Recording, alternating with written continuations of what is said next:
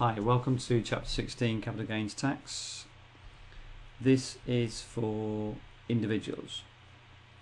Capital gains tax is paid by individuals on chargeable disposals of chargeable assets. Why do we emphasise chargeable disposals of chargeable assets? Well, because not everything is chargeable. We'll come to that. Companies do not pay capital gains tax. They pay corporation tax on their profits chargeable. Okay. This chapter only deals with individuals. So we're now going to look at individuals rather than companies as we did in chapter, I think it was 14. Only individuals that are UK resident or UK ordinarily resident will pay capital gains tax. The assets disposed of can, however, be located anywhere in the world. So it's not just about UK assets owned in UK country. Individuals have a CT and exemption 10,600. Gains up to this amount are not taxed, they are tax free. Capital gains are taxed after taxable income. Now what you have to do is you have to work out whether somebody's got a lower rate, 20% income tax rate, because if they have, then their taxable gains are 18%. If someone is now gone into the 40% band or 50%, their taxable gains will be taxed at 28%.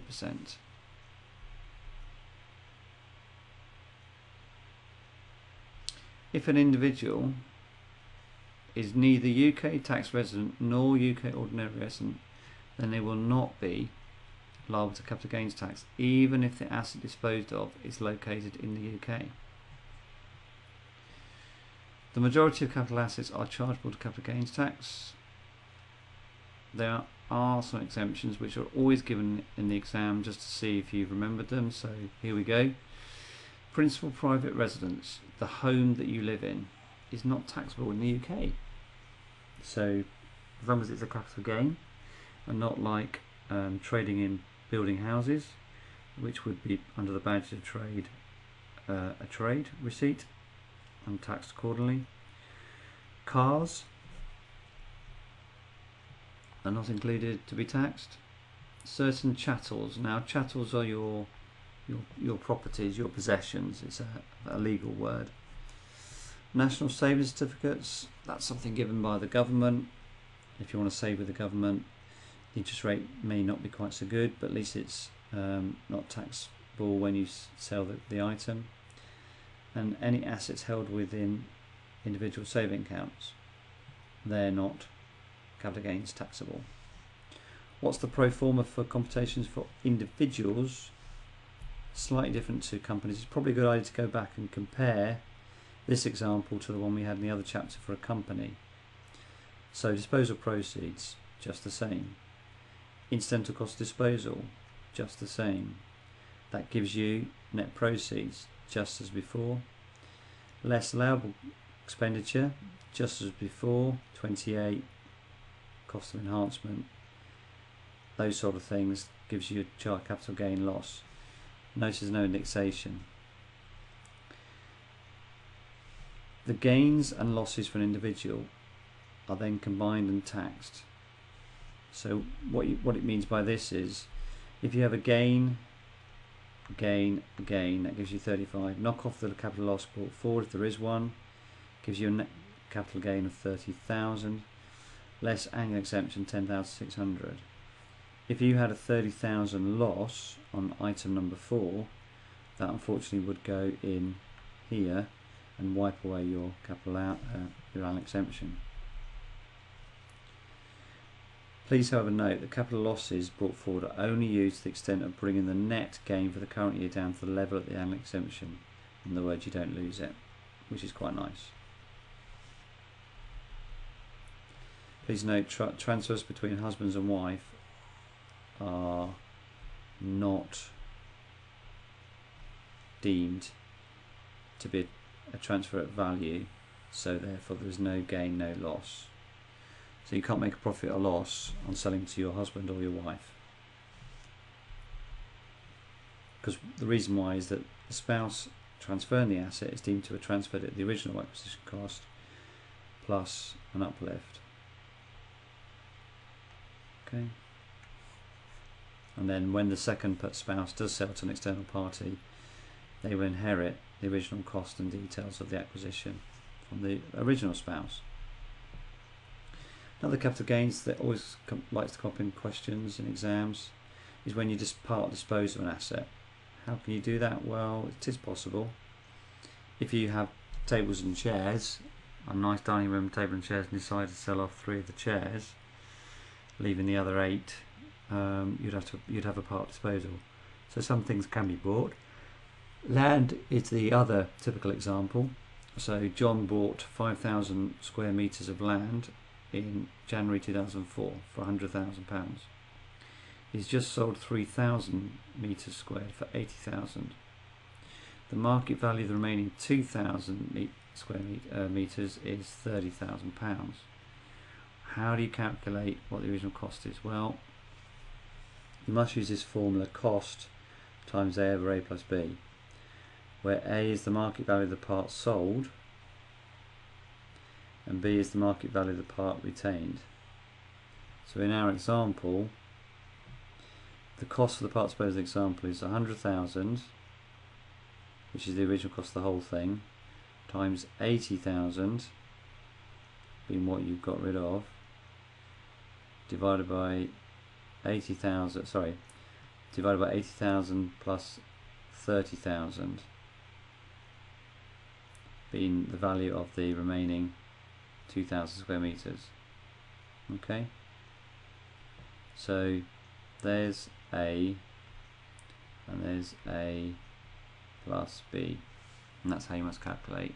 So therefore the original cost you take out of the original 100,000 is 72,727. Chattels, as I say, are tangible movable items. Examples that will include your antiques such as vases or paintings. Now there are special rules for chattels. These rates haven't changed since goodness knows when. Still £6,000. So if you bought something for less than 6,000, it's exempt from CGT if it's sold for less than 6,000. It's basically to try and keep all these different items off taxable returns.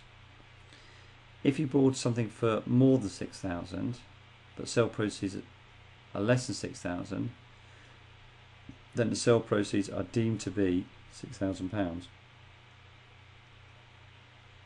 Okay. If, however, you sold for greater than 6,000, then it's CGT computation in the normal way. Proceeds minus incidental costs equals net proceeds, etc. Now, if it's bought for less than 6,000 but sold for just over, you've got a slight problem. This is the hardest bit, but the only thing is, just got to remember a formula. The gain calculated as normal, but gain limited to a maximum of 5/3 times gross proceeds minus 6. So you just got to put that in, plug those numbers into the formula and see what you come up with. Share matching rules for individuals. Well, what you need to do is when you sell a share, you need to match it in the following order: those shares acquired on the same day, shares acquired in the next 30 days, so quite different to companies, shares in the share pool. Okay. Reliefs. Principal private residence relief is available for all individuals who sell a property that has been their main residence at some stage. The gain is exempt. The gain that is exempt is calculated as the gain times the period of occupation divided by the total period of ownership. So if you live in a house all your life and then sell it, there will be no capital gains tax as an individual. Now, little quirky couple of rules. You can live in a house even when you don't actually live there, because it's something called Deem Occupation. What Deeming Occupation does is it says, well, the last 3 years are always treated as if you live there even if you don't, as long as it was actually occupied at some stage. So technically it's a good idea to move into property for at least 2 or 3 days just to say you live there, and then move on if you're going to move on, because you get used to this 3-year rule. Up to 3 years absence for any reason, if preceded and followed by actual occupation. So you actually have to live in the house before and after your period of absence due to any reason, could be work, whatever. Up to 4 years absence if you're working elsewhere in the UK. But again, you have to be preceded and followed by actual occupation. It means you physically have to be in there. And then any period of absence if working abroad. So clearly if you're told to go and work abroad, it's not your fault, and capital gains tax will not apply. Reliefs also apply by something called entrepreneurs relief. Clearly in the UK you want to have people invest in your country, so entrepreneurs are allowed to have no tax on the first 10 million of any gains made in a qualifying business. We'll come to qualify in a second. And they're going to be taxed at 10%, so not 40 or 50%, but 10%. Gains above 10 million will be taxed at the standard rate of 18 or 28%. So quite an advantage. But you need to have a qualifying business. What is a qualifying business? It's a business carried on by the individual themselves, can include partnership shares, shares in individual's personal trading company. Okay, so you need to have a trading company. Can't basically have an investment company. Also something called rollover relief. Gosh, what's rollover relief? Well, it's when you sell an asset, any gain arising can be rolled into a replacement asset. Clearly you've got cash. It'd be nice if you reinvested in another piece of expensive buildings, factories, plant and equipment. So the gain is therefore deferred by reducing the base cost of the replacement asset by the gain rolled over. So if you make a 50,000 gain, that 50,000 gain can be rolled over, and the base cost of the new property goes down by 50,000. So eventually the capital gains will crystallise, potentially. It needs to be a qualifying asset. Sorry, I didn't pick up that point. It needs to be qualifying assets. Qualifying assets include land and building, goodwill, which is buying and selling a business, and fixed plant and machinery. But there are some other rules. Replacement asset must be acquired between 1 year in advance of disposal and 3 years after disposal. So 1 year before, 3 years after. Another little rule: if the replacement asset is a depreciating asset, in other words it has a life of less than 60 years, the gain cannot be rolled over.